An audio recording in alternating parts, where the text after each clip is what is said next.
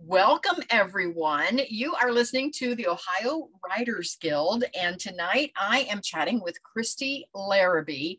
And Kristi, we were just chatting. I met Kristi at a conference, the Igniting Souls conference back in October. We sat at the same table number 8. Yay. And and we chatted, and I said, oh my gosh, I have to have you on the podcast. So Kristi is here tonight, so I can't wait to talk to Kristi and find out more about her book and all about writing. I mean, this group is all writers. We have some newbies, we have some that are published, we have some that's been around a long time and have a lot of books published, but we have an awful lot of new folks on this particular podcast and members of the Ohio Writers Guild.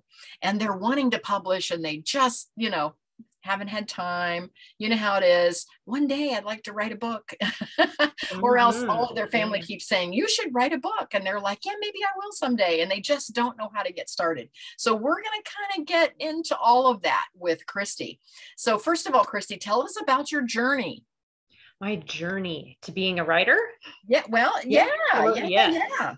Yes. Well, it's all kind of connected to the book I ended up writing. So I've always been a reader, but not so much a writer until I was an adult. And so the book, we had trouble having children. And so we ended up losing 6 over the period of 7 years. We lost 6 pregnancies before my son was finally born. And so that I'm so sorry about that, but congratulations with your son. Our little miracle man. So during that whole time, I ended up getting into writing in a really weird way. I started writing fan fiction for this TV show I used to watch. Okay. And I was like, oh, I actually like writing. And so then I kind of transitioned into not so much doing the fan fiction thing anymore, but God kind of laid it on my heart I learned a lot of lessons over those 7 years that can be applicable in situations that aren't just losing pregnancies. There was a lot of, the book is called Miscarriage of a Dream because, my dream was to be a mother, but there are many dreams and plans that we have that don't end up going the way that we hope they will. And so you grieve the losses of those dreams. And this book can really help just process all those feelings because you grieve the loss of the plans and dreams you thought you would have, not necessarily just a baby. So. Wow. So tell us about your book. Just give us some, because I know you're passionate about helping people. You want them to find freedom in living out God's true plan for their lives. And so is your book kind of around that as well? It is, yes. And so it's 3 parts. So the first part, we talk about kind of the angst that comes from dreams and plans not going the way you wanted to, and trying to get into like a really more controlling sense of like, oh my gosh, my life is out of control. Now I feel like I need to kind of uber control. And so we go through a lot, and that creates a lot of angst and, anxiety and just bad feelings because you want to make it happen so bad, but it's not happening.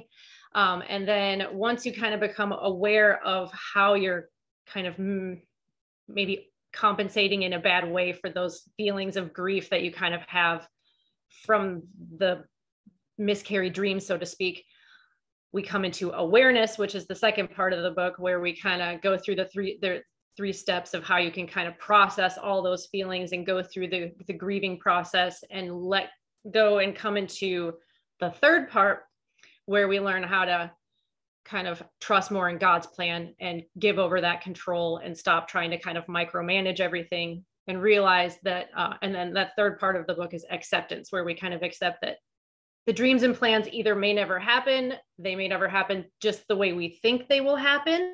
So it might happen in a sort of different way, but God's plans are always better than our plans. And so you can take your big disappointment in life and insert it into that whole thing. It doesn't have to be necessarily losing a baby.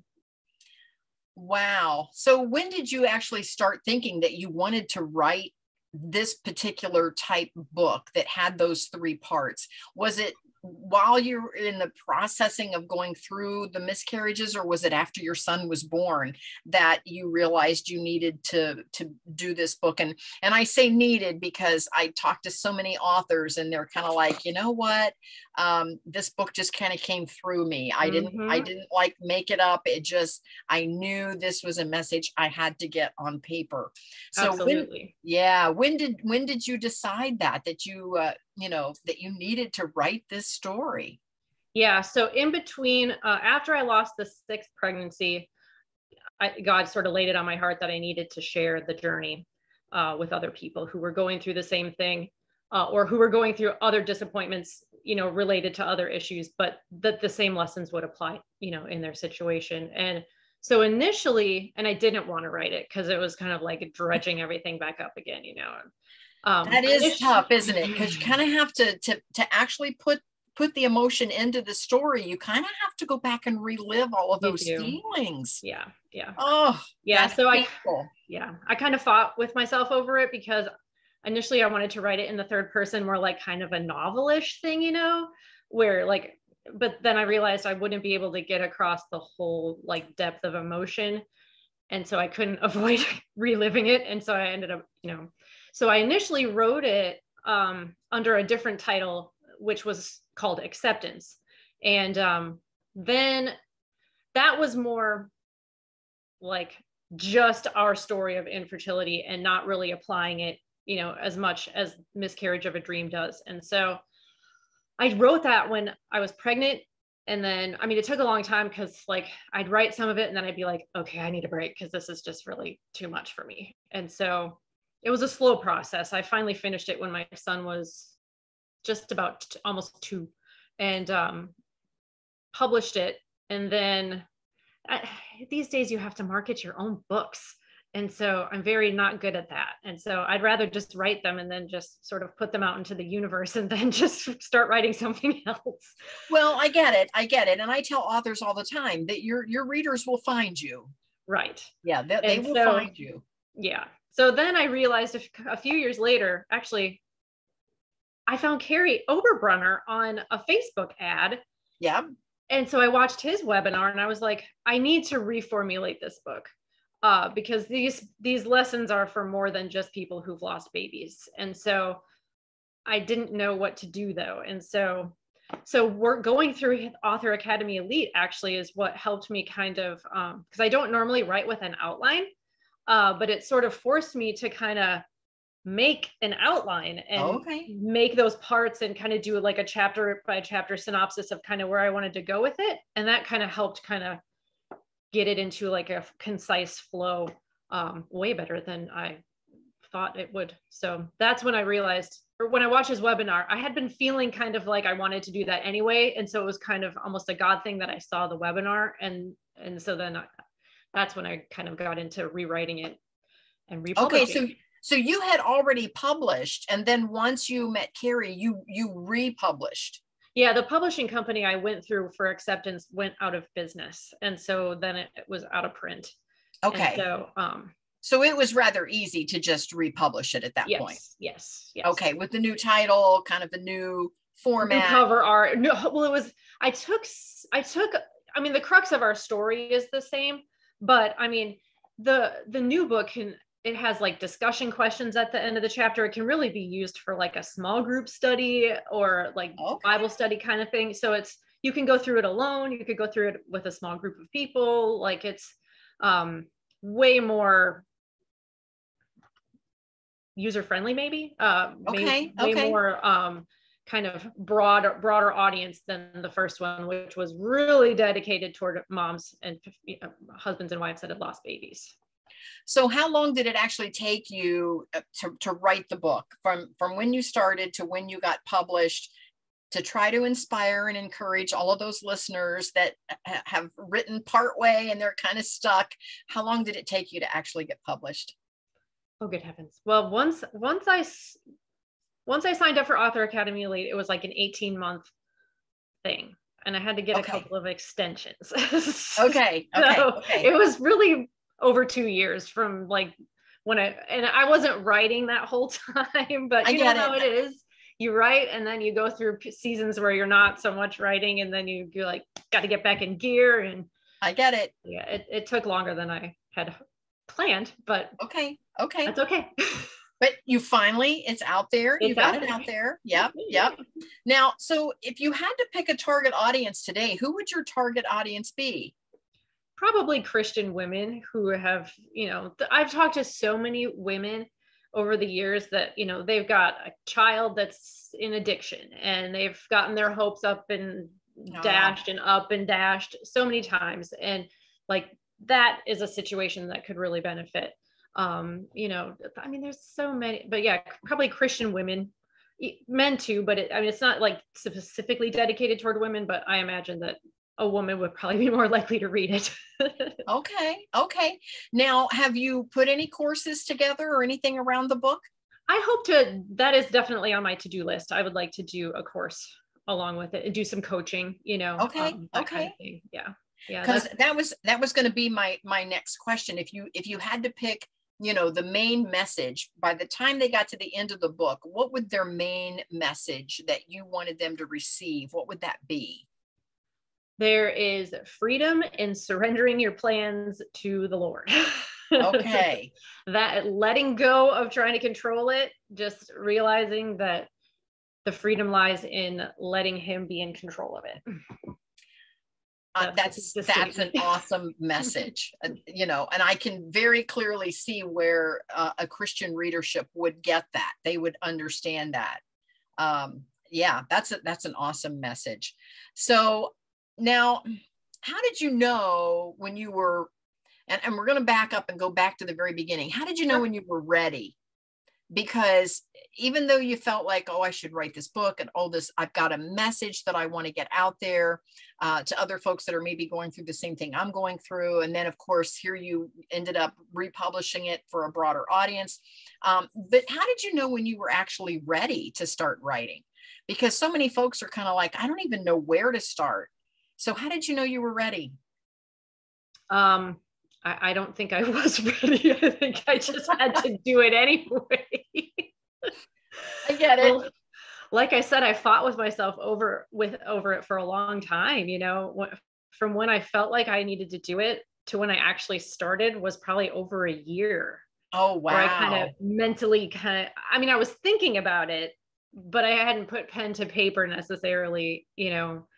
I was trying to map out, how can I tell this without like re-breaking my heart in a million pieces, like trying to live, having to relive it, And so I finally realized my dad he's my best friend and my mentor. And so I was kind of talking through it with him, because I talked through everything with him. And he was like, you're just going to have to write it in the first person. Like, you can't get away from, you have to.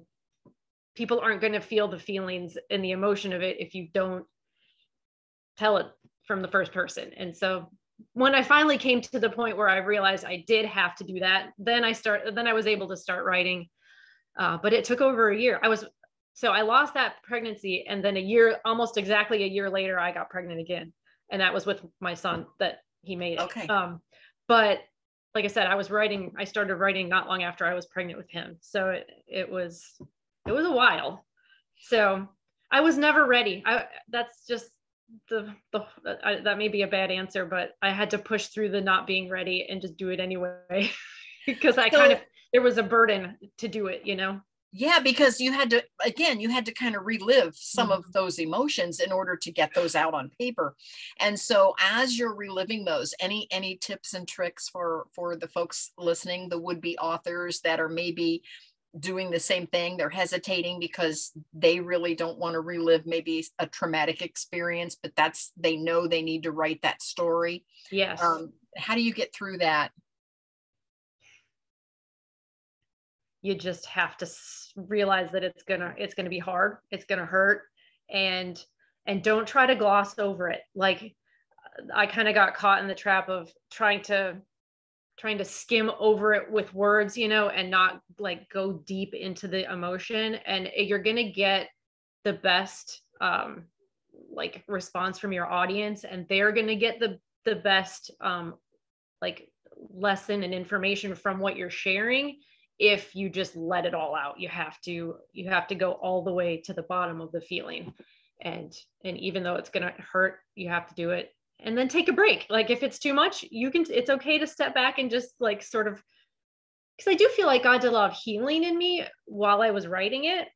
And so, you put some of the things out there, and then you take a break, and then you sort of process it and heal through it, and so it's okay to take it slow. Okay.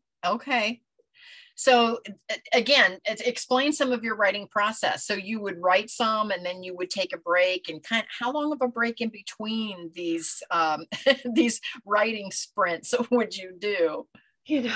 I'm like probably the least disciplined writer in the history of the universe. I don't know. I talk to a lot of writers. Oh my gosh. I probably can share a lot of stories.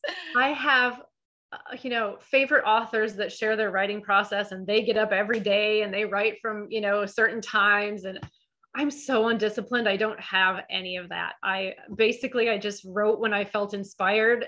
And then I, stopped when I didn't. And I'd like to get more disciplined, because I do know that, you're not always going to, quote, be inspired. Sometimes you have to kind of slog through a time where you're feeling a little bit blocked. But, and I did more of that with the second book, where I tried to write, a little bit each day. I didn't have to work.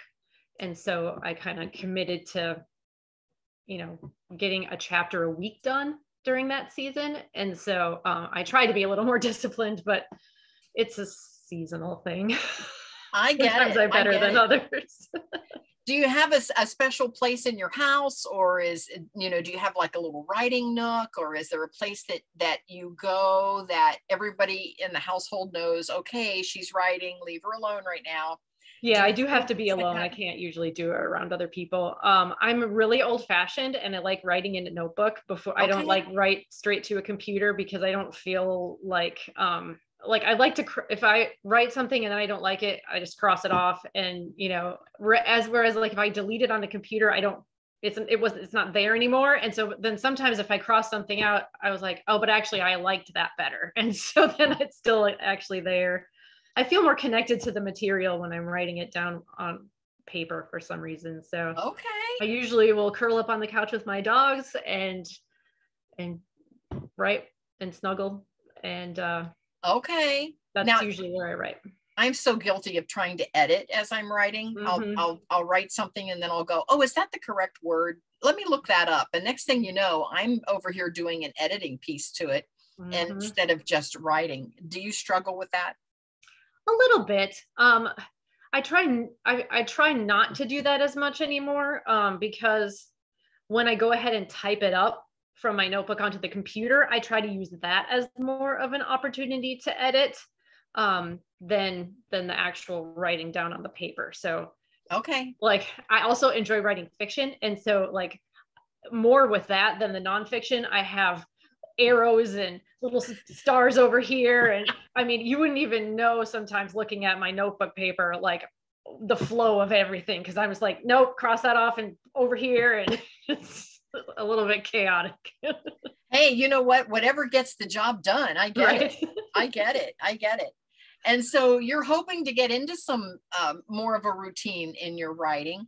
And in a perfect world, what do you hope to accomplish? You want to do some other books? I know you mentioned you wanted to do a course for this particular book. Have you ever considered doing, some like any type of a mastermind where a group of folks would get together for like 5 weeks?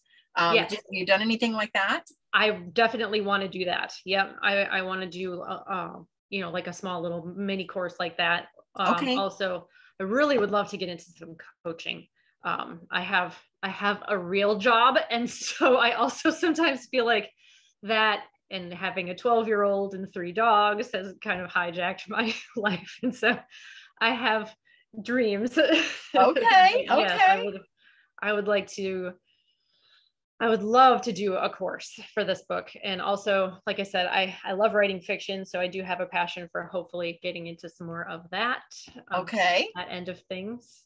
But I really have a passion for helping people get past the griefs of their kind of mislaid plans and dreams and finding freedom. So that's a big passion. Well, I can't wait to get a copy of your book now that I have talked with you, because when I read the title, I too had the misconception that it was all about moms. And so now I can't wait to pick up a copy and read it. So this is great, Kristi. How can our listeners actually buy your book, and how can they connect with you? Yes, well, it's on Amazon. That's probably the easiest place to get it. But it's available anywhere. Because I think Ingram Smarts, even if it's not in the store, like they can, or like at Barnes and Noble, they can order it for you or whatever. So, yep. And I'm on Facebook, and I have my website, KristiLarrabee.com. Perfect. Oh gosh, Kristi, thank you so much for coming on tonight. This has been great. I loved hearing your story, and I loved hearing your backstory. And I know Carrie personally, so there's a soft spot in my heart for Carrie. Yeah. And so I really appreciate you sharing your process with us, and how you were motivated to write this book, and how you pushed through all those times. Your story is very important. Your message is important. And I'm really glad that you joined us today to tell us about it. So connect with Kristi at KristiLarrabee.com. You can go to Amazon and get a copy of her book. And tell us the title again. Your book is called Miscarriage of a Dream. Miscarriage of a Dream. So go to Amazon and pick up a copy and connect with Kristi. If anyone wants to hear the replays for the Ohio Writers Guild, those are located at kathybinner.com. Scroll down my homepage until you come to the Ohio Writers Guild free meetups and click through and get all of the replays. All of the contact information will be there as well. And I'll put a link there that you can get Kristi's book, and a link that you can connect directly with Kristi. So thank you for joining us this evening. And Kristi, thank you so much. And thank you for having me. Really appreciate it. And we will talk with everyone later. So hang in there. I'm going to pause the recording, and we will see everyone next month.